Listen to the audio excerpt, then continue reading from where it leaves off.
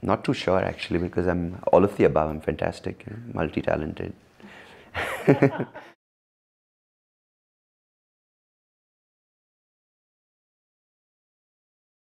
It's nice for the compliments, but it's just I think I'm someone who's happy doing what I'm doing.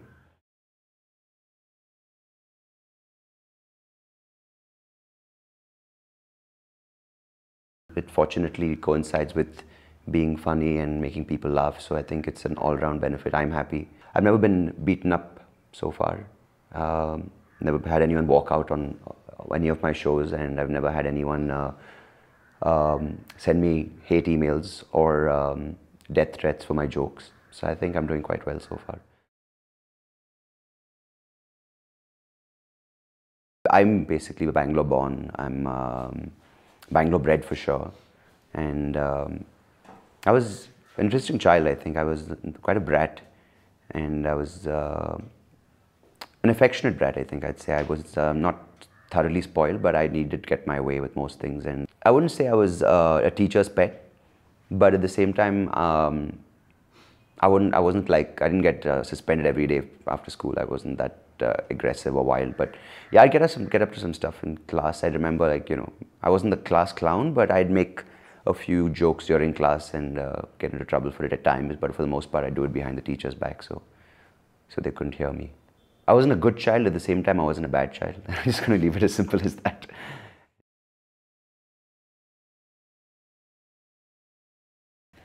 I think it was there. It was, I liked humor and I also liked being funny, but I don't think it was anything,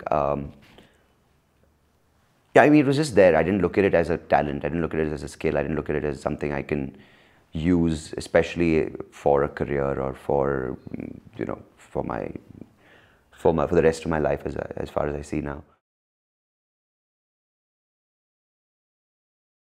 I was diagnosed, I think, between the age of 8 and 9. It wasn't like it didn't happen overnight because they weren't really sure what happened. So I've been diagnosed with an eye condition. I was, and it still exists. It's called juvenile macular degeneration, and I mean that just in simple words is where I've lost my central vision due to cell degeneration, and I'm left with I think 60% and 40% in my left and right eye of peripheral vision, which is basically the side vision. Can't do certain things. I can't read and I can't drive and I can't play sports. Back then, strangely, I could write a little bit. Like I could, I'd get extra time, and I had to have I had my, in fact, when it started out, I had all my exam papers enlarged, like through a photocopy machine. The font was increased. So I would be able to read and I'd get like, I think 50% extra time. And that's how I could manage writing. But then in my ICSE, and I mean, my entire sort of studying was done thanks to my mum, because she'd read out all my textbooks for me because bulk reading was a problem. And yeah, so pretty much all my exam material, all my textbooks, all my notes, everything was read out by her. And I remember even earlier in school, it was, she would basically do all the research for my assignments and my projects. And like all the diagrams she would draw, and I just take the credit for it because people are like, wow, that's fantastic for an 8-year-old. I'm like, I know it is. I'm talented, full of it, right?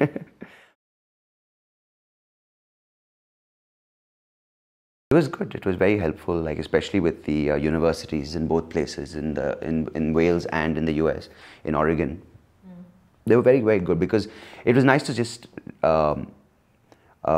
see the level of support already in place. So instead of me asking for, I mean, in fact, I think many times I didn't know what I needed, but when a lot of options are thrown at you, you realize that it will just make life a little easier. So I think that way I just was, how do you call it, exposed, and I think my options, I just knew there was so much more out there in the form of support, in the form of like assistance, technology, etc. I was a terrible student, honestly. I was lazy. I just wanted to get that certificate so people will stop bothering me. That's the only reason why. I think more than the actual academics, what I loved about college and university as well is just meeting the different kinds of people and being able to like relate and deal with them. So I think that was more of my education, like having a well-rounded sort of ability to sort of talk to people, be comfortable with any kind of people, being able to sort of relate to them, or being able to like understand, or being able to like converse with them. That was my education. I don't think it's the actual subjects I took. I don't even remember half the subjects I took.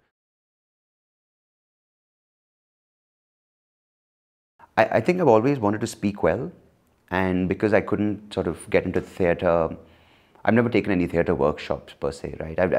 I've never taken acting classes, but I've always wanted to sort of impress people by speaking well. So like when I came back my first semester after when I went to Wales, my first semester when I came back, I had a bit of a Welsh and British accent, and it was just, everyone's like, why do you sound like, you know, had sex with a goat, it's like, why do you have that accent? And I don't know, I mean, obviously growing up, you want to sort of impress people through various ways, and I think accent was one thing. But secondly, I think more importantly, something which stuck with me through the years of being in England and being in Wales and in the US was speaking well. But honestly, I didn't know I had a good voice, and now I probably believe it a little bit because lots of people have told me, but I still don't think it's anything that spectacular.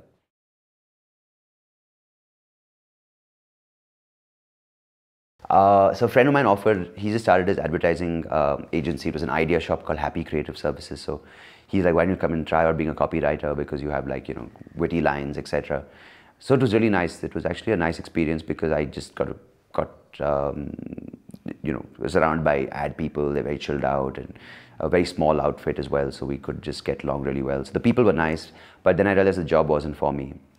And in fact, that's where I got my first sort of exposure to radio, because I was working with this character called Chamraj Charles, who was this this Bangalore guy giving a take on life, and I didn't do the voice. I was just writing for it, and that's my first sort of experience going into a studio, being on the other side of the booth, and this guy's doing all these takes, and I'm like, oh, this sounds like an interesting option. I wouldn't mind doing this. And then I moved to, of course, the dream job of the IT job, which was.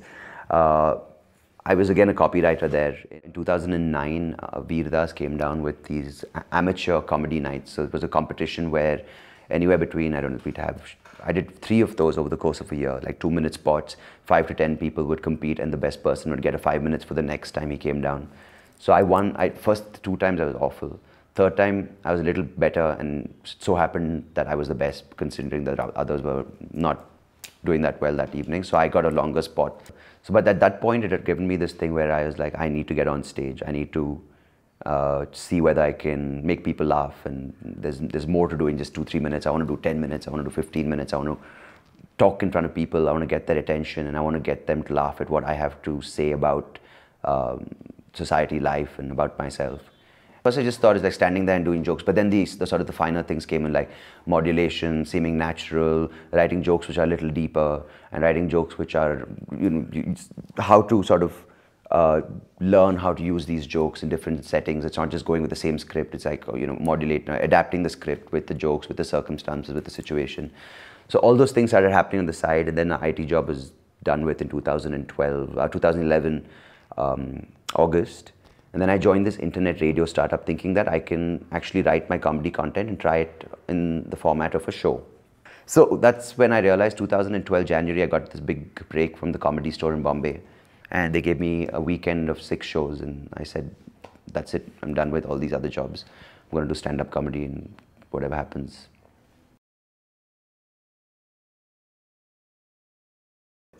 I think it's just life. Just the way people behave, the way that the world works, and just things like, I think it's just, the source is people, and through that you have various outlets. You have what people do, what people say, how people behave, what people make, what people don't make, what people spoil. So all these are just like sources of what people are. So I think that's why I say life, because it's what I'd say. I like to observe life. And I like to enjoy life, because through enjoying life, you can observe life and you can listen to life. It's been good. I have no complaints, no regrets. I think that's the most important thing, no regrets at all. I don't wish that I had started comedy earlier. I don't want to go back and make myself a better student. I don't want to go back and undo anything. It's just, I'm glad I realized to accept what I have, and I'm glad to realize that I've discovered stand-up comedy, and I'm glad to have made the relationships that I have, especially with sort of grown relationships with, strengthen the relationships that I've had already, like the existing relationships, but also made new friendships, made new, of course, friendships, and I've ended some friendships as well, which I'm happy about, because it's just, so I think I'm just glad to be where I am and be who I am with who I am.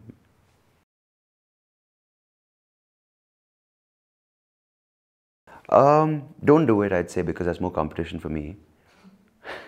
Don't do it because you want to get popular. Don't do it because you want to get the ladies or the money. And don't do it if you're doing it because you're not original. Like if you're original, because if you start copying, then there's no point, because then you're just you're a puppet of someone else's thoughts.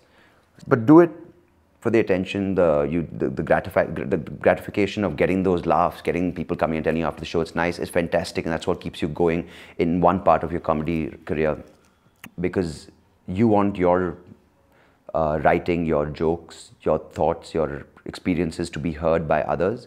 That's when you know you can become a stand-up comedian. It's not because you nail it the first night or the first 15th night. I mean, the first 15 times would be terrible. But just that you go back there and you want to be on that stage, holding a mic, talking to people and sharing your ideas on whatever it is. That's when you know you're a stand-up comic. I think if you're fake, you're not going to be a good comic. I think if you're overconfident and you have everything in life, you're not going to make it as a comic. You've got to have some issues, because if life is perfect, it's boring, right?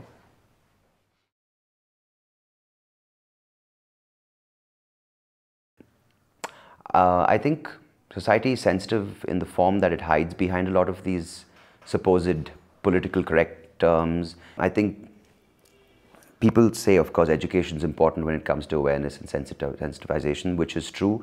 It's not the academic education, it's the education of the emotion.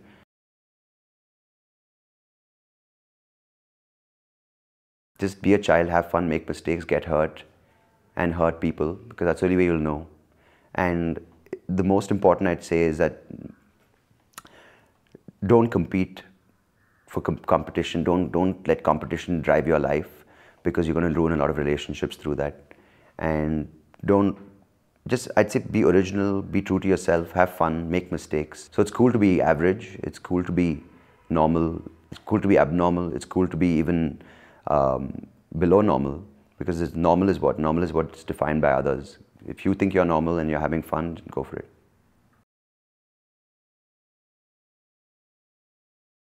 I think I'd like to tell a lot of the teachers that enjoy what you're doing. It's really stupid that you mug up something and then ask someone else to mug up what you've mugged up. It's like a cycle of mugging up, and no one learns. So I think you should learn, and then the students will learn.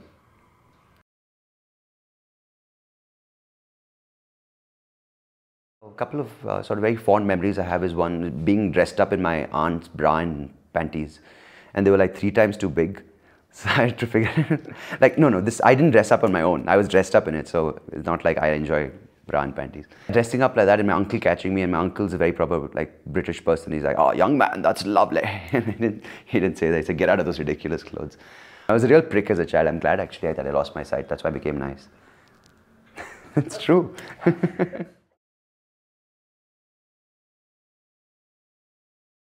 The thing I'd like to say to people when it comes to disability is just, I don't know if words like sympathy, empathy are overused or underused. I just want to say there are different groups, like women, men, and there are disabled people, there are gay people, there are different kinds of people. So, and there are overlaps within these groups. So it just takes all to make this world. So just accept that. Just be aware of others. I think being selfish is a little too much. And so don't be greedy. I feel like I'm like can I have like a mark in this like Nityananda, that's when the chicks come. Anyway, but don't be greedy, just have fun in life. Just accept that it takes all to make this world, and there are multiple kinds of people, and just be kind to everyone. Like, you don't have to be kind to someone because they're disabled. Just be kind to someone because they're a person.